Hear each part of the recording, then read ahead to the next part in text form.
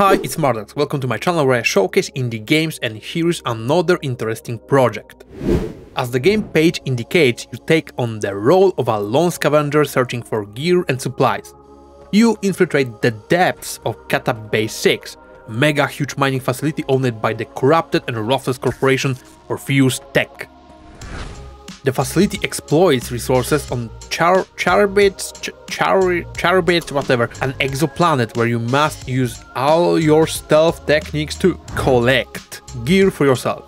For those who stick around till the end of the video, I have some fun fact about the game.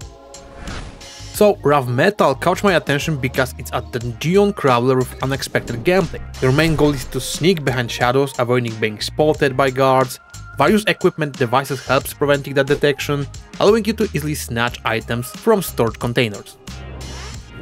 To gain access to rooms, you need to locate card keys, and for lower levels, there is an access card key too. But the real fun comes when guard spots you or you try to sneak attack them.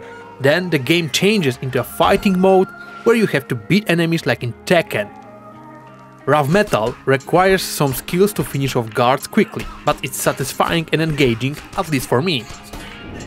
You may choose to keep your collected stuff and return to the surface, and with the next session, the game allows you to use collected points to start from a lower level and use collected gear to descend being better prepared.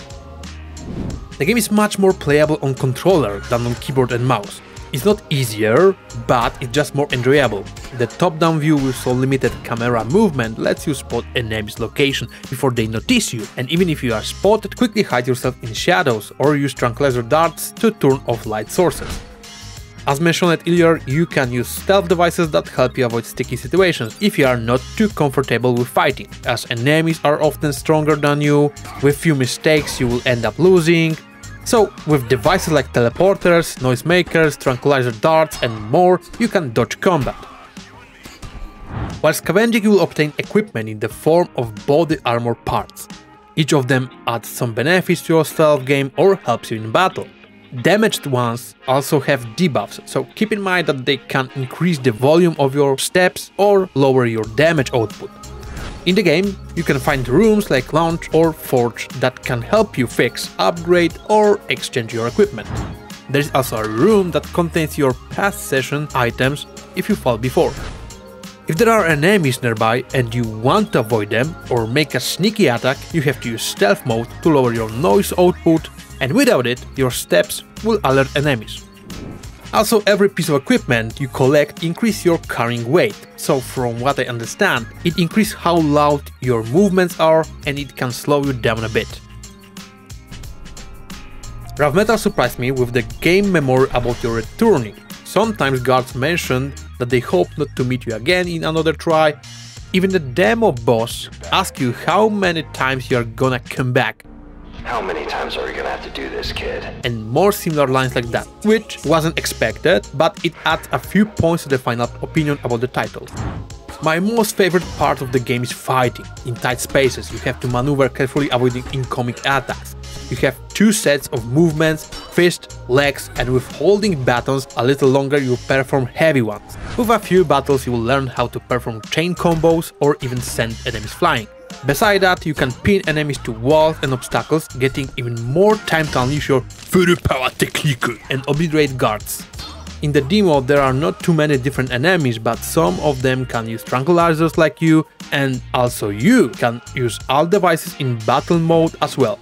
Though I'm not fully content with the fighting mode. Hits don't sound that juicy, and I would love to see more possible combos. I know it's not a fighting game, but some people would love more stealth type, and some of them like me will focus on finishing all enemies on the map first.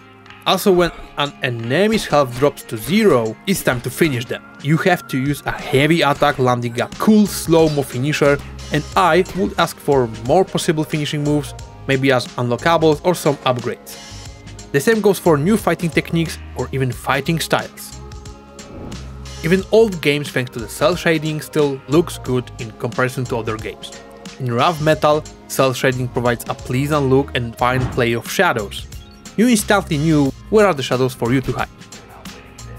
Because of the game is made with a retro style, it would still be a good looking even in the next 5 years. There is not too much music, so I don't focus on that part of the game. The ambience works well and it's a good match. If you are concerned about playing the game on the Steam Deck, I didn't see any problems with it. Thanks to the cel-shading art style, Raw Metal isn't a power-hungry title, resulting in quite a long battery life while playing the game. And with already implemented support for controller, it's working great without the need for remapping buttons. And here's the fun fact I told about earlier. The game has its beginning in an animation created by one of the developers a few years ago, and I put a link to that short video in the description, so if you want to check it out, you are welcome, it's quite funny. Raw Metal is an unexpected but fun mix of stealth and fighting mechanics in a dungeon crawler form. Of course, while playing the available demo, I happened to find some errors. For example, while you are in shadows, even if an enemy steps on you, they won't attack you. They will just change their walking pattern. Enemies don't react and don't alert their men. When you use grenades on them, they act like nothing happened. Aside from these easily fixable problems, the game is very promising to be one of the coolest ones in March 2024. With its release day set for the March 19th, I have added the game to my wishlist, and if you want to, there is a link in the description. Subscribe for more videos about the fun indie games, and thank you very much for spending your time on my video. Have a nice day and happy gaming!